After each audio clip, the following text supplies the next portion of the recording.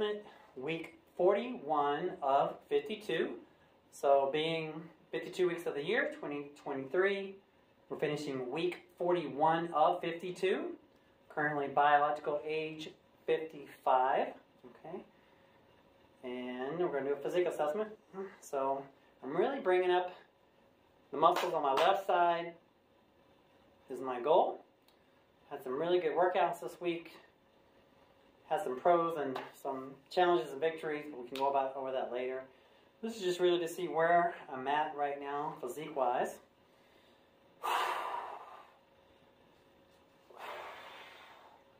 My goal is that I'm going to be happy and grateful that I am 185 pounds, similar body fat, around 6 or 7% body fat. I'm about 170 pounds today. So I really want to gain a solid 15 pounds all over. And I could change that if I felt like it wasn't the right call. Let's see here. This is my challenge side. So normally, if I was just trying to show off, I wouldn't even show this side. And that's how they teach us in bodybuilding, is we hide our weaknesses and show our strengths, but it's really not the purpose of this video or this vlog, because I'm just really trying to share with you my journey, trying to be the best I can be as a 55-year-old male, and trying to do better and help others and live the example of a health and fitness lifestyle. Right side. Let's see here. Look at that. I was really noticing I'm really trying to bring up my left calf, which you can't really see here. My right calf and my left calf.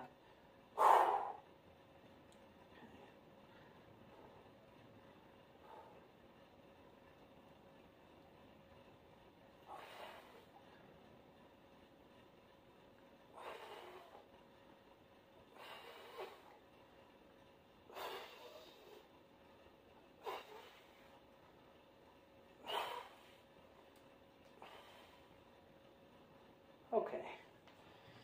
All right. Let's see. Most muscular.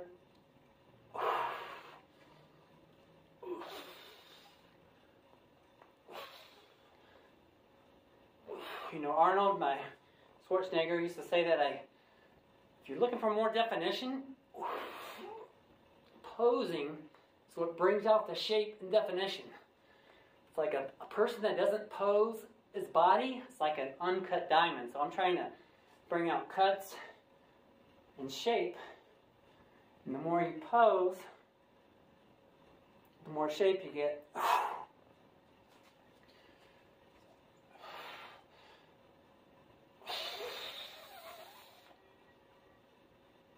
Okay. Alright, that's it for now. I'll be back for a wrap-up. Just a moment.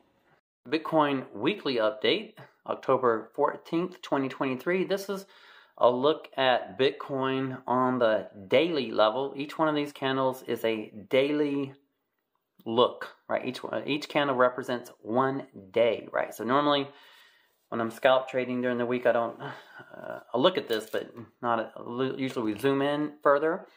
But on the weekly update, I'm zooming out, okay, just to show you what it looks like on the daily. So really, it's been traveling over the last, well, ever since here, August 17th, almost 2 months, right? Right inside this zone right here. We've been 2 months just traveling right here, right? And you can see there's a couple big green candles, which gives me some suspicion on some things, but this is what I'm going to do is I've drawn out, so don't let these lines confuse you. But what I'm going to do is back out a little bit even further, okay, even further. So you can see way back, even towards the beginning of the year. So you can see where they've traveled. Now look, this is fascinating. So these purple lines right here, right here, right here, and right here are what I call spider lines. And maybe you're familiar with them, maybe not. And look at how they've, the price, look at how it kept hitting it right here. hitting it, and boom, dropped. Kept hitting it here. This is all drawn out before it happened. Then boom, went up to here, hitting this. It goes down, up, It's amazing. It's almost like a game, you know. It's like, but they're hitting these spider lines. Okay, so now what I've done just for fun is I like to speculate like where I think the price might go next. So this is my drawing here. The item here. I just drew this out just as a speculation to see where the price might go. And this is on the daily time frame. But look, when I drew it, look at this. When I started this analogy, it was from here. Then we did go up to here. My suspicion is that we're going to come down to here next. So I'm looking for shorts myself at the moment. But you never know. You got to watch each zone because it can turn at any time. But potentially we can go here, back up to here, back up to here, back up to here, and then back down. And what's interesting is I really feel like on the big picture of things, it could go back down. And if it does, I'm okay with that because it's better prices to buy in at. So this is my next major level of support that I'm looking for, and I would love to have some nice entries right here, even if it's just spot long term. But that's just me. But I'm just playing it out. Okay. So this is where we're at right now. See this? Okay. But now, just for fun, I'm going to zoom in. This is the levels system. It's part of the I Am Academy. As a member, you get this software. This software is only available through the I Am Academy. It's the only way to access it. And it is some amazing software. Now, if you look over here, you can actually trade anything with it. Bitcoin, look at all these other cryptocurrencies. There's a lot of things to trade from. But as an intermediate trader, I'm just right now just focused on Bitcoin because I'm just learning, and I'm still in learning mode. So I have a lot. I see things. I learn new things every day. But this is what I'm looking at right now. Potentially to come back down to here, right around 26. What is this? 26,022, and we're right now around 20. We're at 26.8. So I'm looking at potentially right around 26,000 as the next point. That's just my speculation, with potential bounce up to here after that. So we'll see. So I'm gonna zoom in because there's a lot of tools on this program that we can utilize. And so I went from a daily level. Let's go to the hour level, because when okay, here we go. All right, so now on the hourly level, see, we're really testing this support line right here. So it's testing all this, and this is a support line, I feel like, or not support, but resistance. Like it's resisting going above that, and it may not. We'll see. You never know, but we just play the cards that we're dealt with. That's what I do. All right, and then so this is where I'm at on the hourly. I'm watching these zones right here. Personally, I have some orders set right here for shorts, right around this area right here. But that's just me. So let's hop over to Swipecoin. Now this is more for scalping, right? This is what we just looked at was on the hourly time frame, but right now here I'm sharing with you is on the 15-minute time frame. See that? This is 15-minute time frame. I'm going to zoom out a little bit though, just for fun, just to kind of show you what we've been looking at the last few days. Okay, I don't want to go too much further than that, but these two zones right here, we've just been, look at that, we've just been traveling in this area right here. All right, but I feel like what I'm looking at here is that it's really testing this. Will it break above and close and go on up more? It could. And potentially we have a low RSI here, which sometimes it eventually will go back up here, but sometimes it can travel back up here without the price going up. And so we'll see. We'll see how it plays out. But Swipecoin is super trend is this indicator right here. This blue line is the price line. The red and green line is a tool or an indicator called super trend. And a lot of us say that super trend is your friend because it helps a lot. Right now it's telling us that the Bitcoin is selling. It's going down, arrow down. It's telling us that. So I'm currently in a short, and I'm in long, really. You can be long and short at the same time. I have spot BTC, which means I just bought it and I'm holding on to it for the long term, because I do believe in the long term the price will go up. But in the scalp trading world, you can go be in and out of the markets. It's not for everybody, but it's I feel like it's where I'm at on my journey. It's something that I really feel led to do. But this is where we're at. This is what I'm looking at, looking for that. And then keeping in mind the big picture, I'm waiting to see how all this plays out right here. I'm really watching this zone right here. If we get too far above this and above this right here, then I feel like anything could happen. We might go back up. But if this breaks below and stays, I believe that we could end up coming back down to, well, here for sure, 26.6, but potentially down to the 26,000, you know, even, like right around here. Right around here. I believe it's possible to come down here or lower, but this is kind of what I'm looking at in my speculation. But so that's the thing. So if you want to learn how you can do your own speculation, you can trade on your own terms and your style. Everybody's different. Everybody has different styles. This is on the hourly time frame, just so you know. Okay. But this is what I'm looking at right now, waiting to see how this plays out. It is the weekend. Saturday, Sunday, and even Monday can be considered, amongst many of the professionals, high-risk trade days. If I was being ultra-conservative, I would trade Tuesday, Wednesday, and Thursday. Those would be the best trading days, because they just, eventually, the price has to go somewhere, and then when it does, it gives you a clue where it's going to go next. So I keep that in mind. I usually am, I don't want to say careful, but I'm really specific, even more specific when it's like a Friday or a Saturday or a Sunday or a Monday, because they can be tricky days. So we even have a Monday box, which is not going to pop up just yet because, didn't mean to do that. Okay. The Monday box right here. Here's the Monday box. This is last Monday. Look at this.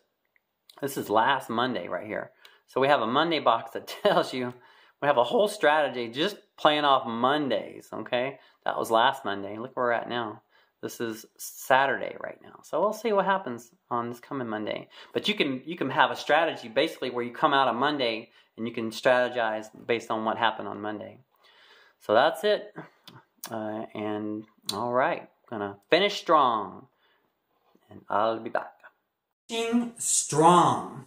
It is end of week 41. It's currently Saturday morning, 11 a.m. Pacific Standard Time. If you follow any of my vlogs before, what I do with my goals is I lay out the year week by week. We have just wrapped up week 41 of 52, right? So I want to finish strong on the week, which I did the best I could for yesterday. It really finished for me yesterday for the week. And then I want to finish strong for the year, right? So we have going into week 42 of 52. So that's really probably just 10 weeks, maybe 11. Sometimes the numbers work out that way. 10 or 11 weeks before the end of the year. So when it comes to my fitness goals, I have everything laid out. My habits during the week, such as proper training. I do my strength training 4 days a week at least. Yoga, an hour 3 times a week. Swimming, an hour 3 times a week. Tai Chi, I only did it 1 hour, but my goal is to do it this week for three times. Right, 3 times for the hour. So that's strength training 4 times a week, yoga 3 times a week, swimming 3 times a week, and Tai Chi. That seems like a lot, but the reason why, for me, the reason why I'm doing that is I'm recovering from an injury on my left side. I've had few things, we can get into the details of it later, but long story made short, I have an injury, and I feel like these things are going to help. So yoga, swimming, Tai Chi, stuff like that. So that's all on the training side. So that's our base. Remember, training, nutrition, recovery, supplementation, mindset. Okay, so we just talked about training. My training has been covered, right? Nutrition. My goal is to, I'm working on gaining weight. So I'm on a weight gain diet, not a weight loss diet. Everybody's different. So my goal is to get approximately 600 grams of carbs a day, 200 grams of protein a day, 45 grams of fat a day. Did I hit that all last week? No, I did not. And so I'm going to work on doing that better this week. I tried a new, so one thing I do when I review my goals is I do the challenges that I have and the victories that I have. So the victories that I had was I did get all my strength training in, got my yoga in, got my swimming in, got most of my meals in. So let's talk about the meals for a minute. So last week I tried a new pre-workout supplement, and I'm the type of personality that believes if one is good, two must be better. Right? Does anybody else relate with that? Let me know in the chat if you relate with that.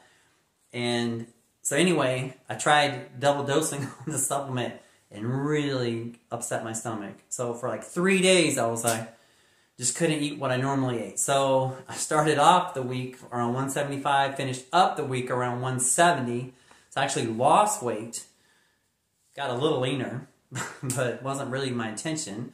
So this week, but anyway, my long-term goal with health and fitness is to be that I'm happy and grateful that I am 185 pounds, feeling strong and healthy like a supple leopard. Now see how I do that? That's part of my mindset. So remember the 5 fundamentals of fitness: training, nutrition, recovery, supplementation, mindset. So let's hold off on mindset for a second. Training, got all the training in. Nutrition, I got what meals I could in. Recovery, sleeping 7.5 to 9 hours sleep a night is my objective. And I did that about half last time because my physical issues interrupted my sleep. So no excuses, but going forward, starting tonight, Sunday, all the way through Friday, my goal is to get between 7.5 to 9 hours sleep a night. That does so many things for us. I'm currently training a neuroradiologist, and they know a lot about sleep and sleep studies. And you know, he really recommends 7.5 to 9 hours sleep a night for optimal recovery. That's what I'm shooting for. You do whatever's best for you. I'm just telling you what works for me. So that's training, nutrition, recovery. Supplementation. I'm taking some nutritional supplements. Like I love shakes. I have always loved shakes. And so I do drink Orgain, a meal replacement shake. I have 2 of those a day, plus my meals. I usually blend in fruits and stuff like that with it. Let's see here, someone's calling in, my good friend, potential spam. And then, so supplements, then the mindset, the last but not least is the mindset. Every day, this is part of mindset. Just sharing this vlog is part of mindset. It reinforces what I'm doing. And part of mindset too is every day when I'm driving to the studio, I express my goals by using an affirmation or a prayer. To me, it's a prayer. I pray to God. If you don't believe in God, you can use an affirmation. So I say, I am happy and grateful now that I am, then I state my goal. And you can do the same thing if you wanted to play along and learn from this. I am happy and grateful now that I am 185 pounds, 6 or 7% body fat, feeling strong and healthy like a supple leopard, thick brown hair, 20/20 vision, perfect teeth, supple skin. Then I have a few other things that's more personal that I share and that I'm happy and grateful now for. So the point of that is that if you want to benefit and take this into your habit, all you have to do is express your goals in the present tense. And this is how you set it up is like this. I am happy and grateful now that I am. Those phrases are so powerful. So to finish strong, that's what I'm doing. Is I'm training my mind because I feel like the mind is so powerful. It's almost like one of my mentors said, it's kind of like the mindset is kind of like, imagine you're watching a huge building going up. You're watching this big construction of a big hotel or something like this, big building. And you see the machines outside working around, right? And you see those big cranes. They got the big crane and they got the little box that the person sits into it. Well, think about that as that big machine, right? But in the box, like, that's your mindset. The box is your mindset. The person in the box pulling all the levers, that's your mindset. Your mindset is either going to help you or hurt you. So what we want to do is train that mindset. Train the mindset to be to go towards the direction that you want to go towards, right? So one way to do that is expressing your goals in the present tense, like they're happening now, because a lot of people that I'm learning from really believe that our minds cannot tell the difference between what's real and what's not real. So by you telling your mind that I am happy and grateful now that I am, you're training your mindset. You're training that mindset. Does that make sense? All right, so that's it. So finishing strong. So right now it's on my Saturday, which is kind of like my day of reflection. So I'm laying out my goals next week. I'm planning in when am I going to do the strength, when am I going to do the yoga, the swimming, the tai chi, my sleep, my meals. And then that doesn't even get into the business. So this is fitness and finance, right? So on the finance side, my goal is to increase my cash flow with my businesses right now. That's really and serve my customers. That's really my biggest mission that I'm on right now. So matter of fact, as my weight loss business, my mission is to reduce global obesity from 38.75%, which it is right now, meaning 38.75% of the population is currently obese, right? My goal and the company mission is to reduce global obesity to under 20%. And I believe that's very attainable. Very attainable. So what do you think? You think that's attainable? Let me know in the comments if you feel like that's attainable. But I feel like right now we're just way out of control, right? So my goal is to get 25 personal training clients, 25 weight loss coaching clients, work with 25 other fitness experts. I have a networking business that I'm working with fitness experts with.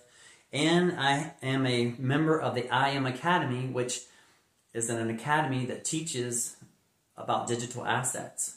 So what we want to do, part of my financial goal, is to take the money that I'm earning from my business and then multiply that money. So you take in $1, turn it into $2, $3, $4, $10, right? So that's the objective.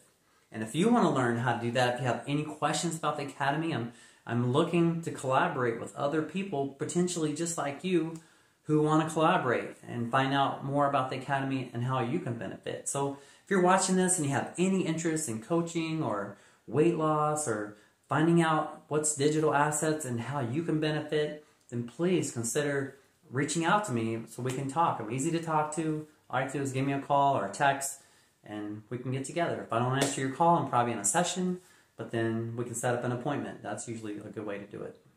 So finishing strong. So that's it. So I just want to finish strong and rock and roll it. So if you have any questions about this is my fitness and finance vlog for finishing strong. Finished last week was week 41, going into week 42 of 52.